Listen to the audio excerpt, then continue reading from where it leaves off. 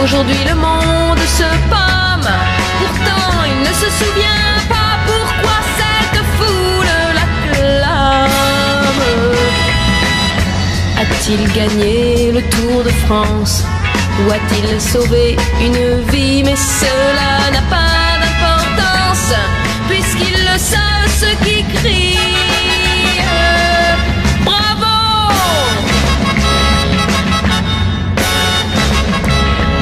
Mais la fille qu'il aime n'est pas là, d'ailleurs ça ne l'intéresse pas. Elle ne sait pas que c'est pour elle qu'il s'est battu et qu'il a gagné. Mais ce qui peut le consoler, c'est cette foule qui l'appelle. Bravo! Hip hip pour le héros. Il a mérité sa médaille, la gloire a dévoré ses yeux. Il ne sait plus, il ne sait pas s'il a groupé un monstre en tranches ou s'il a tué quelques soldats ou bien s'il a franchi la Manche.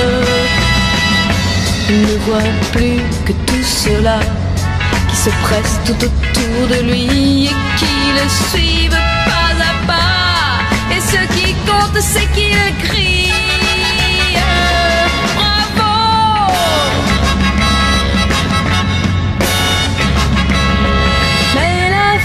Qu'il aime n'est pas là, d'ailleurs ça ne l'intéresse pas.